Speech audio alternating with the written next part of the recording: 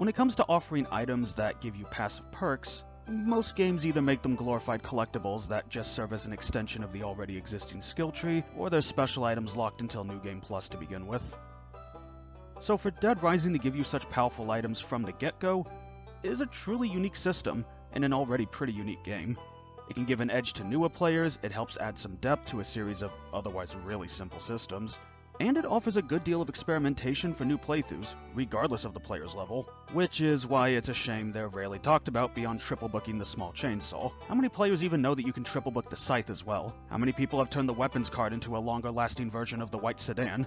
Does anyone else know that the mannequin torso can be made to last 450 hits? So with how most people don't even talk about the books, the fact there's no tier list on them is hardly surprising. It's also unacceptable. I spent hours messing around with each book to get a feel for their perks and the effects on the gameplay. I also did some calculations when necessary.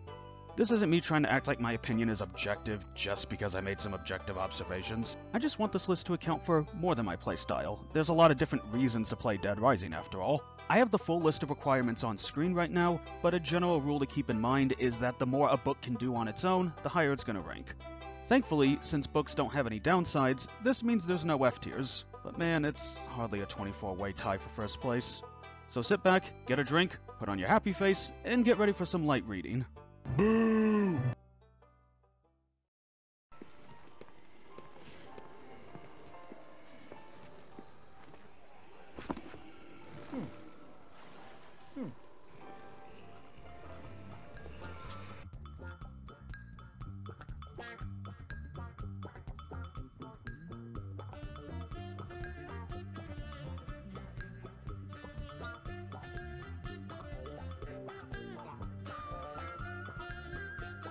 So I'll admit, it can be pretty fun to just grab a bunch of the toy cubes and go to town on herds of zombies, but that's as useful as this book gets, and even that's not a practical strategy. The toy cubes stop locking on as early as 4 zombies, compared to the soccer ball's 8 targets. And they do less damage by default, so Frank really needs his range damage to be maxed out to reliably kill even common zombies.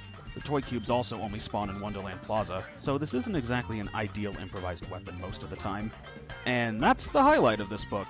The boomerang's fun and all, but in terms of using it practically, if you have enough room to wait for this thing to come back to you without a zombie sneaking up on you and giving you a love bite, you probably have enough room to just walk around the zombies in the first place. Then there's the Frisbee, which can kill zombies with a headshot at level 50, but that's because you're throwing a weapon at level 50. With maxed out range damage, anything you throw instantly kills with a headshot, which includes plates and CDs, which, first of all, give you 30 shots compared to the 15 this book gives the Frisbee, and you don't have to retrieve them. Also, unlike the Frisbee, they deal actual damage. Yeah, the Frisbee, if it doesn't hit them square in the forehead, just knocks them over, which means you have to retrieve it next to a very angry zombie that you just hit in the face with plastic.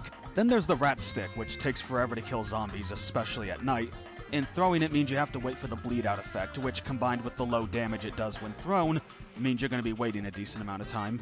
Also, the durability barely puts this thing over the standard lead pipe, which is literally just a better version of the Rat Stick and way more common. There's the toy laser sword, which in theory is useful, except no. Let's take a moment to ignore how the 2016 ports made them all brighter at night so you could naturally see, a choice I honestly prefer actually. In the best case circumstance, this is something that you can only use to light up the way. Its actual combat usage is awful. The zombies can almost get up faster than you can whack them with it. You're just going to get surrounded trying to use this thing. And it already lasts for 80 hits by default. Yeah, this thing is built to last. That is to say nothing of the fact that this thing won't even light up if you're not in the night version of that part of the mall, but that's a rant for another day. Finally, there's the novelty helmets. So for these things, take that lackluster durability for the Frisbee or the Rat Stick, and combine it with the impracticality and outright misuse of the item with the toy laser sword. Not of any practical use outside of showing off that you're at level 50. Only good for showing off when you're at level 50. That's this book in a nutshell, and it's the reason it's the sole E tier of the list.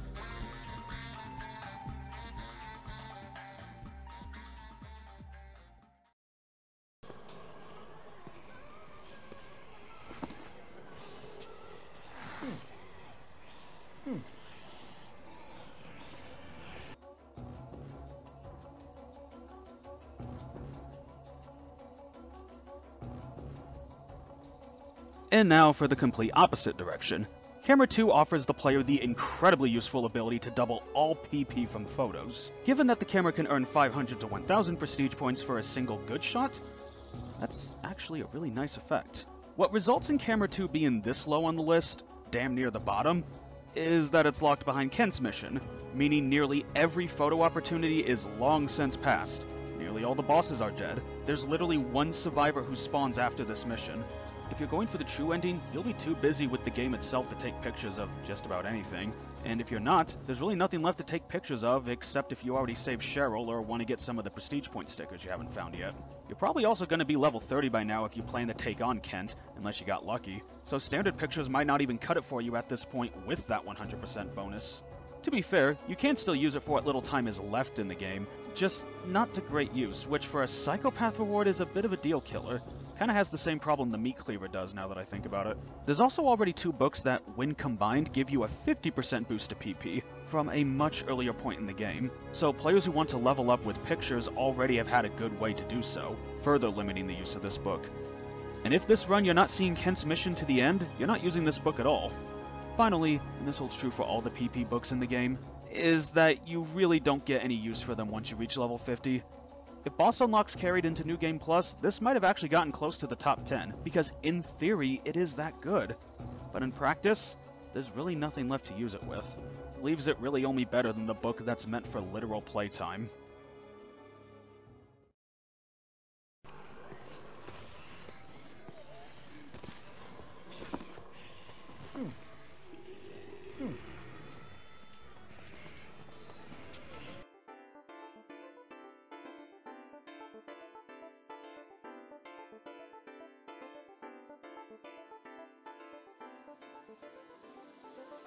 I'm convinced Weekly Photo Magazine has actually had its effects changed from an earlier version. The description makes it sound like it was originally required for photo opportunity markers to appear at all. This would actually line up with other skill books like cooking or skateboarding. This appears to have been made a default ability in the final build, and I have trouble imagining that Stippo wouldn't have found something by now related to this in the other builds he has. But hey, if my theory's actually correct and this was changed, then I think it was a change for the better for the sake of new players, but it really hurt the book in the long run.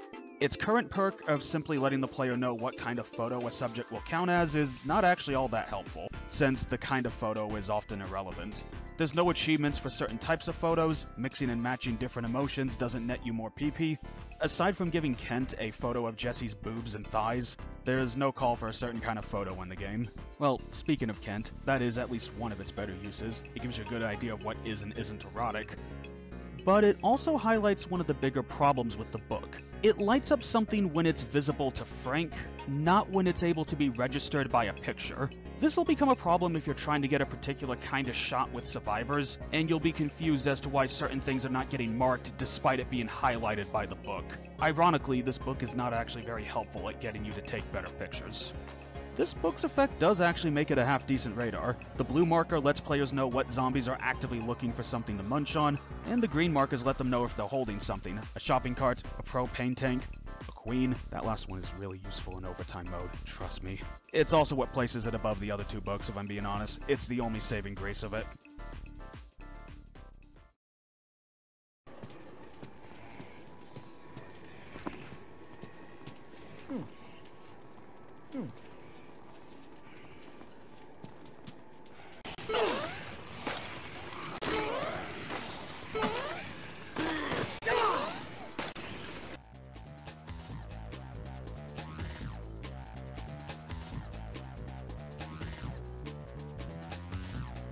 The bicycle is a nifty little item that never truly returns in the later games, so having a book that increases its durability 3-fold while giving you extra tricks to perform sounds nice. And to be fair, it is nice. The problem is there's only 2 bikes in the entire game, one in the entrance plaza and another in Alfresca Plaza. Unlike the skateboard, the bike is a vehicle.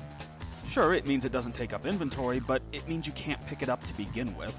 It won't leave Alfresca Plaza no matter how hard you try, and the one in the entrance plaza can only go to Paradise Plaza and the movie theater. This does mean you can use it to just Zerg rush your way through the Raincoat Cult when you want to face Sean, so that's cool. The one in Alfresca Plaza also makes getting the Gordon a bit easier if you plan to save him. However, that's more of a positive to the bike itself. The book's two main benefits are that it triples the durability and allows you to jump when using it. But aside from these two examples, the bike's too limited in where it can go. Not helped by the fact that for the one in the entrance plaza, it takes so long to get to, you can probably just walk to where you'd ride it to, so it's really only good for the Raincoat Cult in that case. Or, better yet, just go upstairs to the second floor in Paradise or Entrance and get a skateboard. While not as bad as the hobby book in this regard, the bike just doesn't benefit that greatly from the increased durability or the ability to jump like the skateboard does. The skateboard by default is just made of fiberglass, and the ability to jump over obstacles means you don't have to slow down. The bike already lasts for 100 hits, so it has the durability to do a few collisions here and there. And again, because of how limited it is where you can go, odds are you'll get where you need to go before it gives out. You can't cover enough distance to really justify needing that extra durability. If you could find the bike in a few more places in the mall, like Wonderland Plaza and Leisure Park, this book probably would have ranked at least a bit higher. However, honestly, regardless of that, it should have been merged with skateboarding.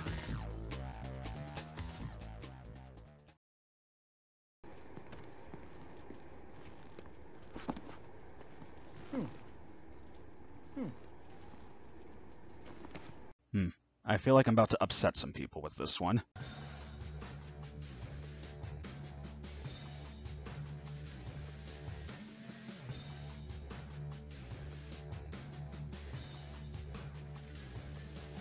This book is locked behind Defeating Cliff, and that's half the reason it ranks this low. Much like with Camera 2, you're just too limited in where you can use this book.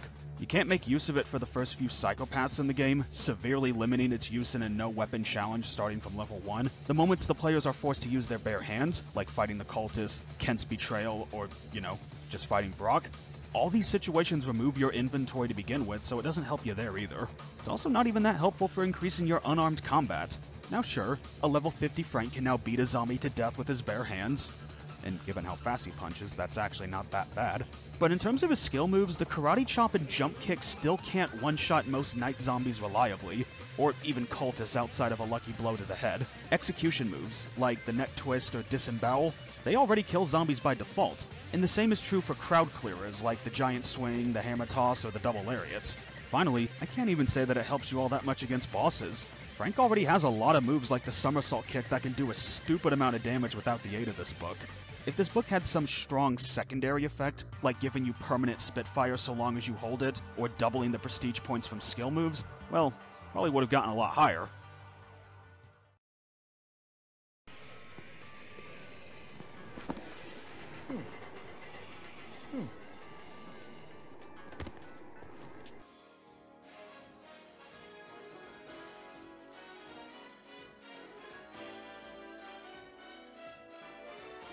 This book is literally useless after the single mission it's used in. The core defense against this, well, outright fact, is that you actually need the book to complete the mission.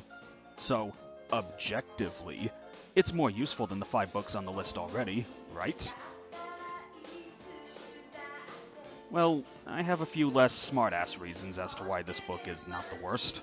Part of it is just that Torst is not a very interesting mission without it. Take away the language barrier and some of the funny dialogue that Shinji and Yu, I think that's how you pronounce their names, say, and it's just another example of talk to the survivor till they come with you. A rather dull approach to side questing that the first Dead Rising, outside of a few creative examples, was rather guilty of.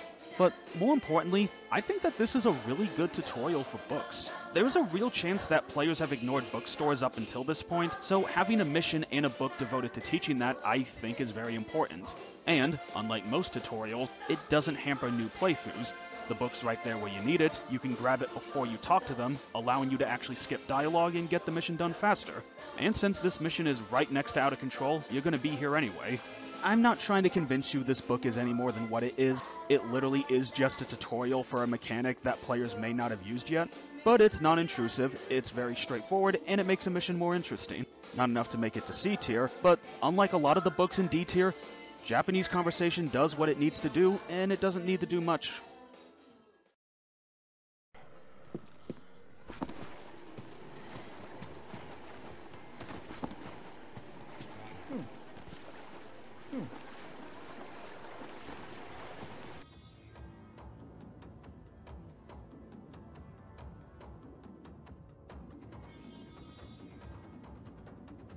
Sometimes Dead Rising gives 2 books with the same effect. This is actually a benefit to the player. There's more than one place to find that particular perk if the player's looking for it, and you can equip both books to double up or at least combine the effects since perks stack.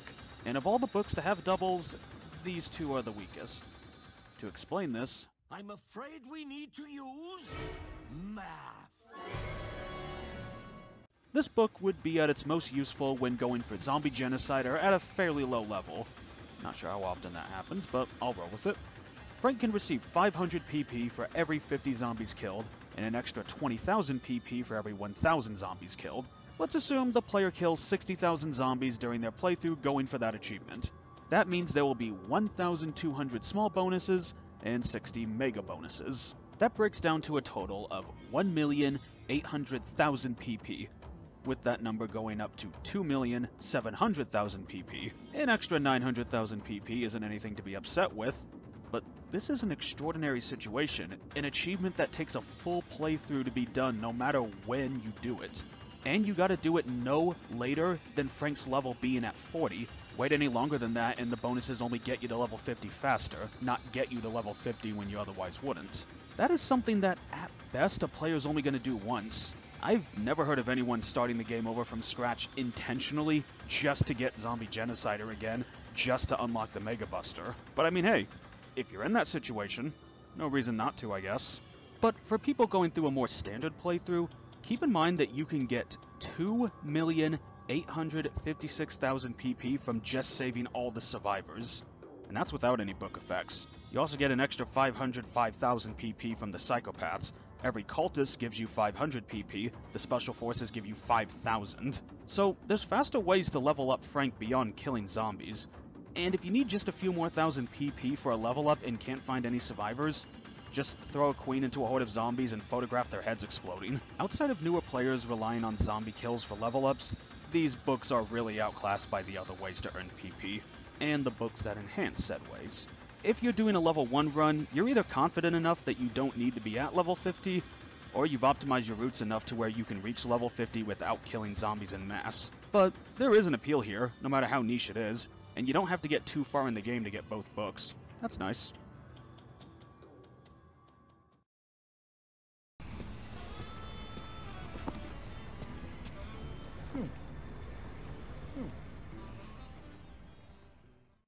Hey, you know what we haven't had in a while?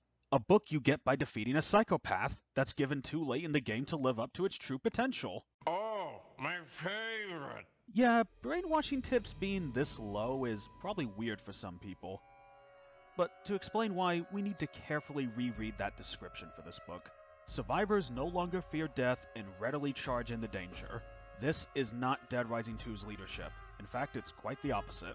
While leadership would only remove the physical downsides of survivors, and the player only had to deal with their personality quirks, brainwashing tips turns every survivor into Kendall, violent and loyal.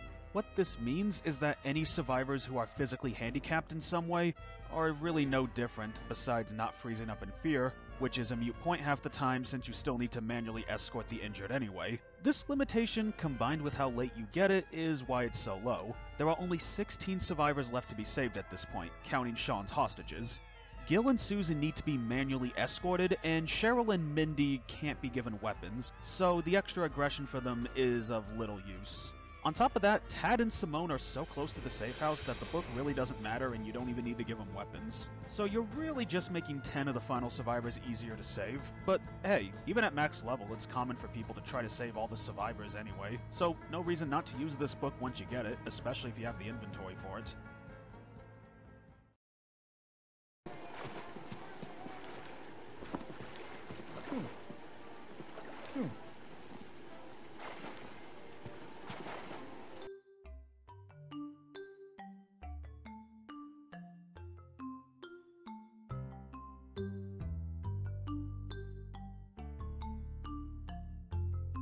This book could really use a better name, because I don't know a single person building a fence in their living room. Okay, real talk. This feels like it's meant to complement Lifestyle Magazine, another book in the game. But while that book works with the common items found inside buildings, this one only works with the furniture. And furniture, more often than not, does not fit in Frank's inventory, meaning that you can't really take most of this anywhere, and you drop it if something so much as slaps you. However, there are two things that hold this book up as high as it is, or at least not as low as it is. The first is the Mannequin Torso, which can one-shot zombies reliably at level 1, and at level 50, even nighttime zombies often die to a single blow. And it lasts for 50 hits without a book. And since every piece of the mannequin is affected by this book, and since 2 mannequins spawn right outside the safe house, this means that every run can begin with weapons that last for 150 hits with this book alone. And second, while furniture is never exactly the long-term answer, it can be deadly with just a few attack upgrades, so it makes a good improvised weapon if you're good with the timing of heavy attacks. And on New Game Plus runs especially, the player can easily just jump into a store, pick up a chair, and make some space from the undead. And Dead Rising kind of encourages you to restart and carry your levels over if you're struggling.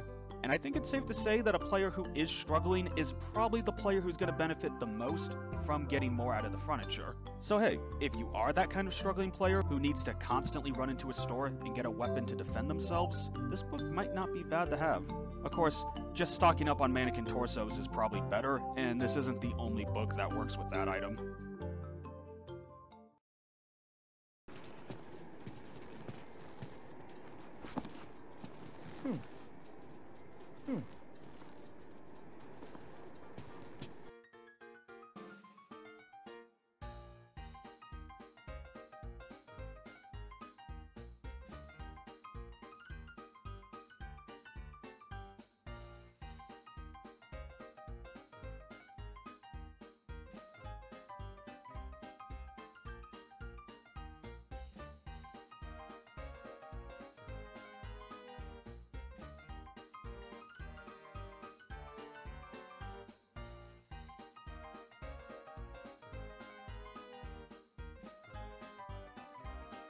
Okay, this is a weird one. Instead of doubling the effect duration of mixed drinks, this allows you to create double-lasting mixed drinks. Trust me, that wording makes all the difference. It means that the book does not affect any mixed drinks you've already made or looted off a hostile enemy in the infinite mode, making this book useless in said mode.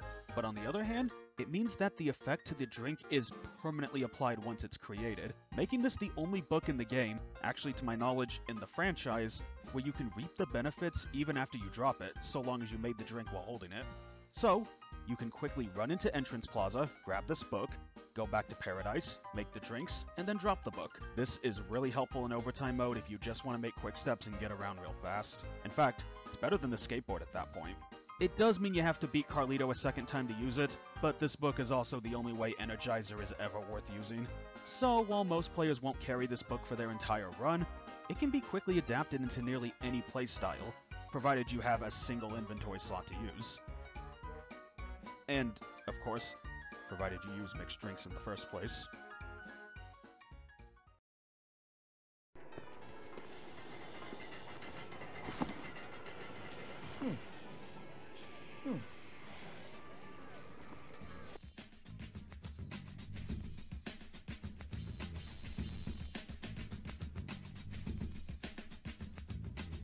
Skateboarding is just cycling, but for an actually useful item. The skateboard itself is just inherently useful.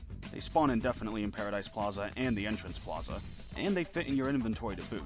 So not only can you always have one, you can take it basically anywhere. The ability to perform tricks also helps avoid one of the biggest problems with the skateboard: momentum.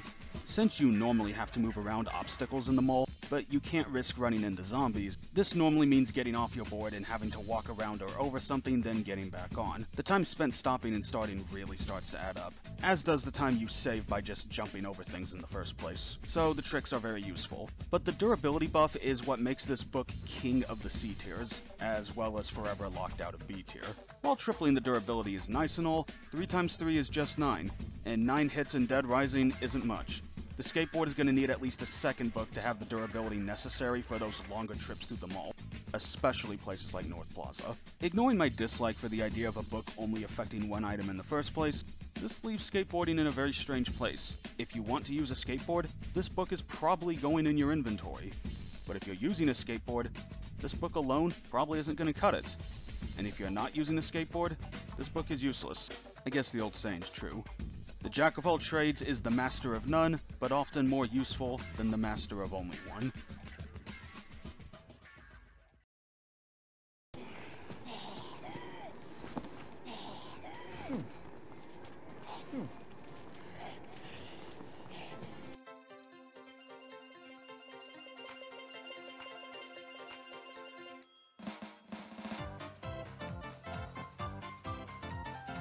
The main use of this book is actually pretty similar to skateboarding. Make use of shopping carts to get around the mall faster.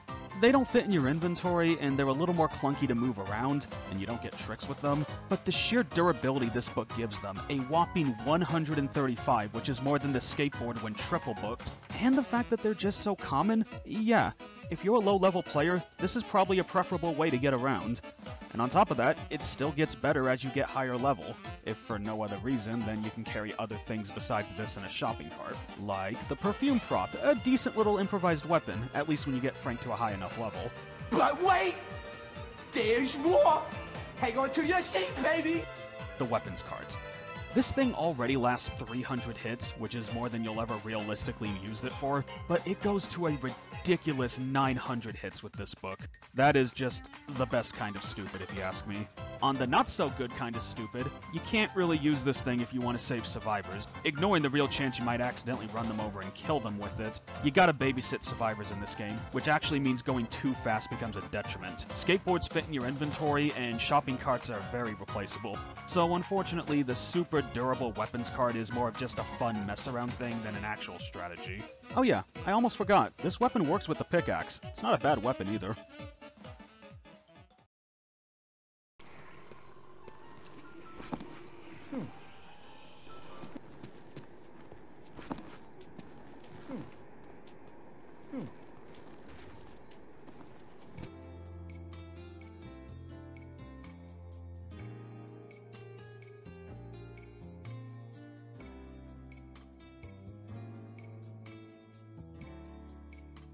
Wartime photography feels like the name of the book that Kent should have dropped, but that's not terribly important. What is important is that Camera 1 is available literally right away, like as soon as you get to Paradise Plaza properly. And with all the PP stickers in Paradise Plaza and the food court that you're about to enter, that 25% boost can make a big difference early game in terms of PP. It can also help with Kent's photo challenges, and you don't need to beat Kent in order to get it.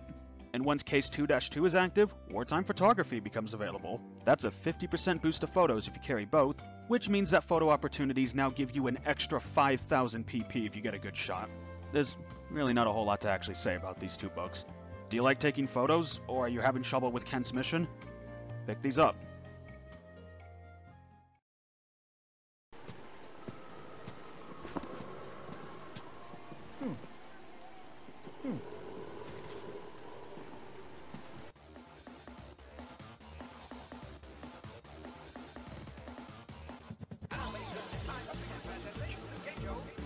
Entertainment works with both the small chainsaw and the skateboard. Combine both of those with criminal biology and skateboarding to completely trivialize the game. But if you're not interested in breaking the game in half, what else does it boost? Well, there are the TVs, which are decent improvised weapons but are shockingly uncommon. There are the bowling balls, but they use the rock's unwieldy overhead smash. They're every bit as lethal as a rock, though, and they get the funniest range attack in the game. But who needs balls when you have guitars? These things are deadly, if not a bit awkward, last twice as long as the lead pipe, have some of the best heavy attacks in the game, and with this book, they can outlast most boss weapons, which is good, because they only spawn in Paradise Plaza. Doing this whole tier list made me realize Dead Rising 1 doesn't spread its weapons out as well as its sequels did, and that plays a major role in what one of the best books in the game is. Seriously, why are there no acoustic guitars in the Wild West themed food court?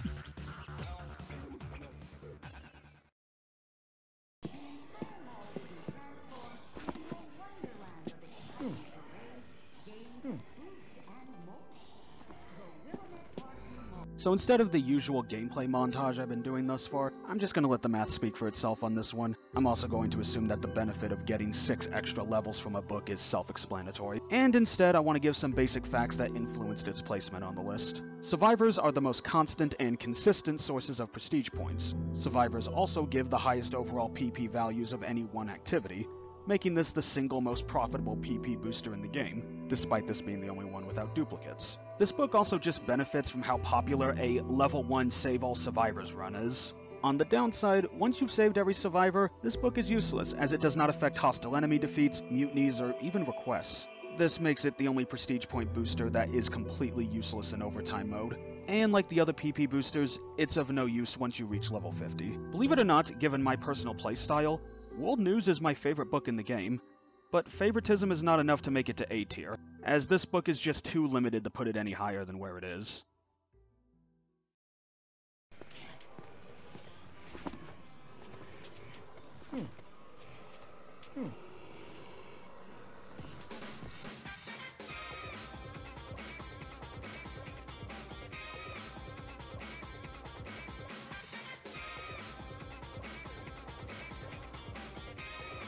The baseball bat is the real reason this book is so high. It is one of the best weapons in the game. Reliably kills zombies during the day, knocks zombies away that you don't kill so you can jump kick them or outright avoid them after the fact, and it's a pretty common weapon. One spawns right outside the safe house, there's 3 sports stores in different areas of the mall, making it easy to find. You can get some in the park if you really need to, and they appear in trash cans from time to time. Not sure why, but I'm not complaining. How about the soccer ball? You can find 3 of them on the rooftops, and they can serve as a recyclable queen of sorts. A way to thin out the horde, and you can even reuse it if you manage to find where it flies off to. And if you just want to kill zombies a bit longer before having to restock, some of the lesser used but still strong weapons in the game like the dumbbell, barbell, and pickaxe are also boosted by this. Or you could just combine this with the entertainment magazine for bowling balls of steel.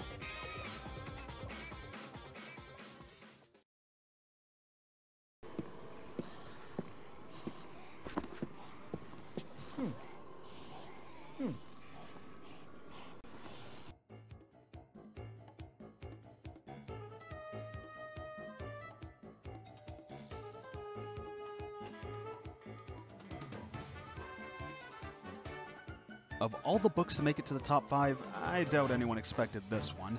Myself included. The first draft of this script had me making this joke to introduce the top 10, actually. So what did this book do to get this high? Well, in short, nothing special. It just works well with a lot of weapons. 22 to be exact. That's more than any other book in the game, and it's not even close. One of those weapons is the badass mannequin torso that I've already talked about with interior design, so I won't stand for that one any longer. So instead, here's just a quick rundown of some of the highlights from this catalog. Every chair and stool, which are fairly common heavy weapons that can be used in a desperate situation.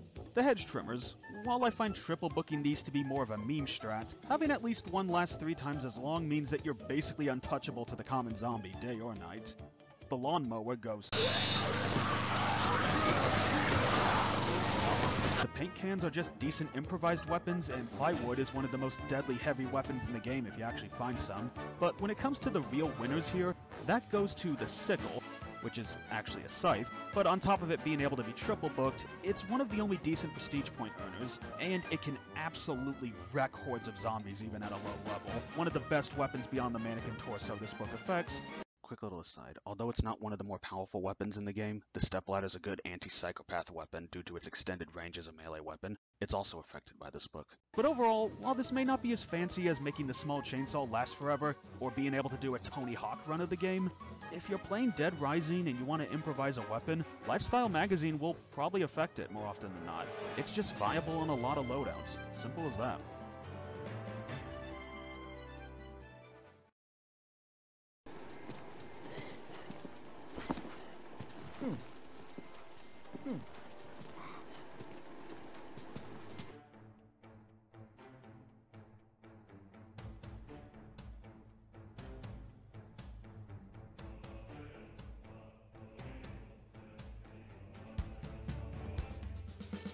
This one is simple. Every weapon this book affects is good. Some better than others, but all of them are good. Lead pipes and 2x4 are just reliable and easy to find weapons, all around North Plaza especially, but the warehouse spawns one as well. There's also the chainsaw, the small chainsaw, the excavator, the hedge trimmers, the sickle, but most importantly, the sledgehammer.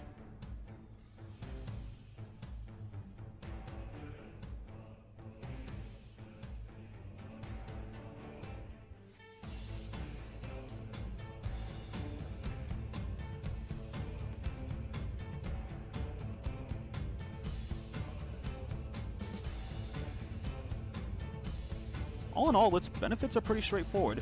Really good weapons that are more common than many others, thanks in no small part to North Plaza. And since the second half of the game may as well take place in North Plaza almost exclusively, making most of the weapons there last 3 times as long is just common sense.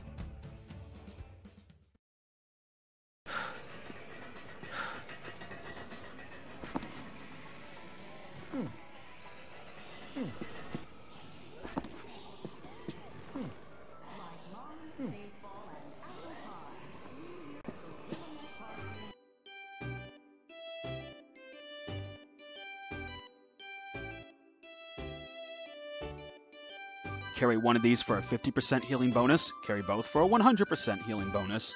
Simple as that, never a bad time to have one or both.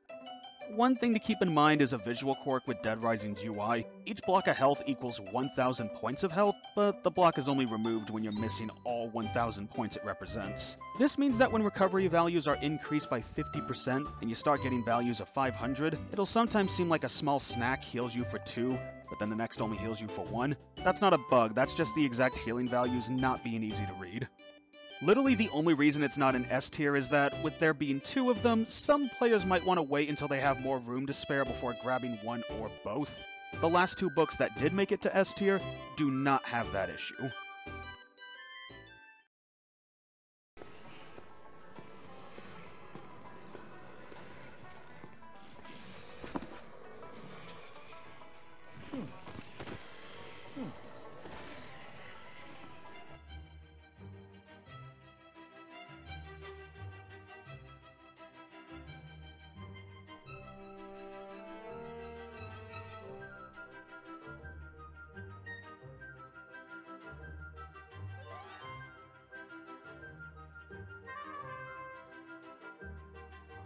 To the surprise of absolutely no one who's actually played the game, bladed weapons are absolutely overpowered in the first Dead Rising, and this book is mainly the reason why.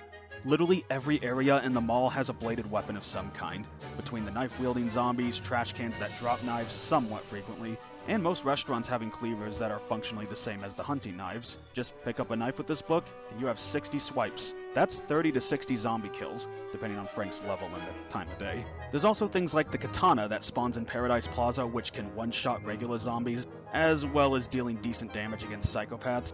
The chainsaws in the hardware stores that let you just mow through crowds, the hedge trimmers I brought up for easy horde defense, the entrance plaza having battle axes, and of course... Oh yeah, I almost forgot. 4 of the 5 unique boss drops are bladed weapons.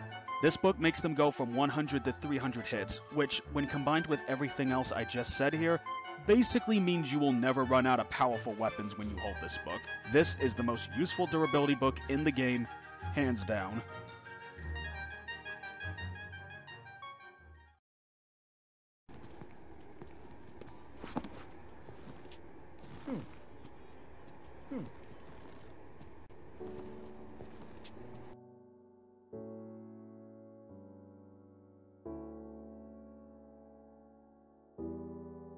Okay, I've been harsh to the other books that you get from defeating psychopaths, but that's just because I think their effects are a bit too specialized for how difficult they can be to get. Once you beat Kent, there's nothing left to take pictures of, so a book about pictures isn't really useful. And once you defeat Cliff, not only is wrestling very underpowered as I brought up, but you also have access to the machete, and there's already a book to make that last 3 times as long. It will almost always be a better option. So, what does survival do?